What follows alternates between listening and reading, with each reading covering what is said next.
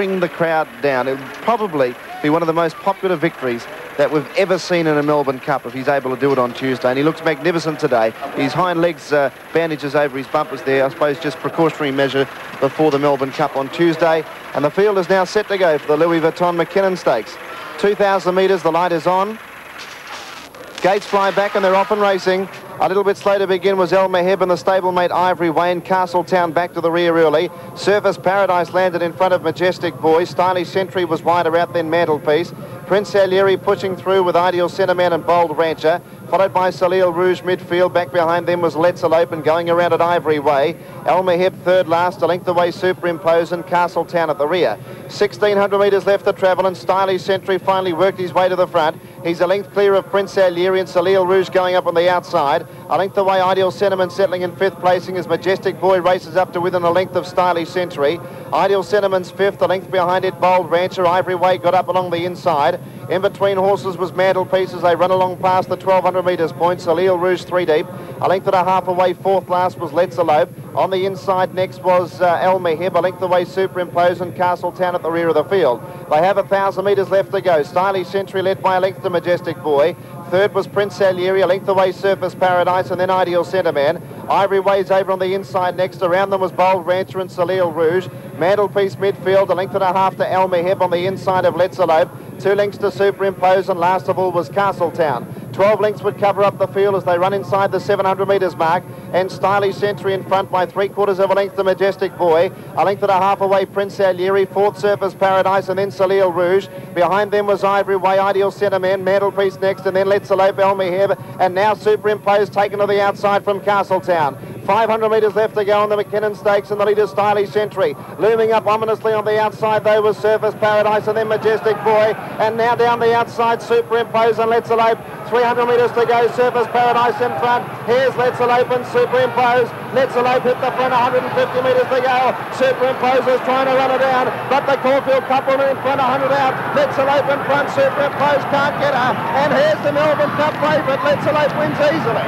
2 lengths to Superimpose and Prince Alieri. Castletown, what a cup trial it was. Flashed home for fourth.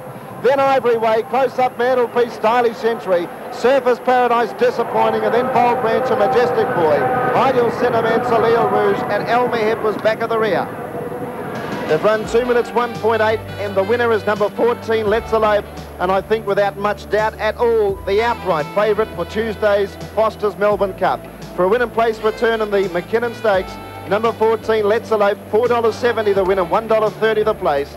Number 1, Superimpose, 70 cents. And number 4, Prince Alieri, $1.15. 14, 1 and 4, they will be the approximate should plays for race number 5, the Mackinnon Stakes. Well, Super, he's run second again in a feature race in Melbourne, but take nothing away from Let's Elope because she was in the same position as Superimpose as they rounded the home turn, Gary. Well, Danny, they've both really made their runs together, and Let's Elope has done a fantastic job. I really, didn't think she'd be quite up to weight for age, but she's gone right to line very strong. Superimpose looked like getting her coming to the 200, but she was just far too strong.